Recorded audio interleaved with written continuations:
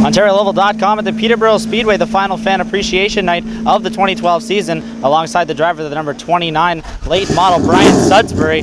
Brian, you guys have had a pretty good season so far to date. Just talk about exactly how you guys have progressed over to the course of the year so far. Yeah, we started off with a strong season, trying to keep everything intact and keep everything running well.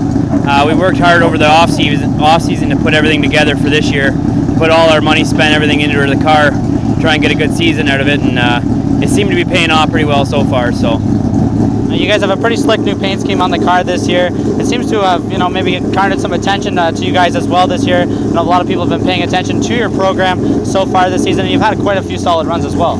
Yeah, we got to say big thanks to Norm Mayhew Graphics for the great graphics on the car. It was a kind of a thought over the off season for the camo, so we enjoyed it, and yeah, we've had quite a good season so far. So just a couple of races left for you guys here on your regular Saturday nights before we hit the Autumn Colors Classic, the 20th running of that this season. Now, what are your goals throughout these last couple of races and heading into that big event?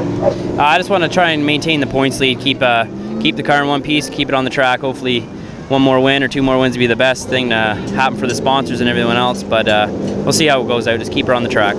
Now, you mentioned a track championship, obviously a big thing for any driver in the province, but I know it's important to have sponsors to get you guys here. Why don't you go ahead and thank some people that have gotten you guys to this point so far this season?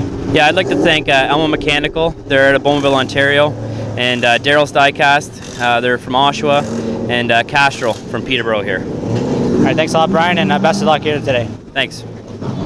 I'm Clayton Johns here for OntarioOval.com at the Peterborough Speedway.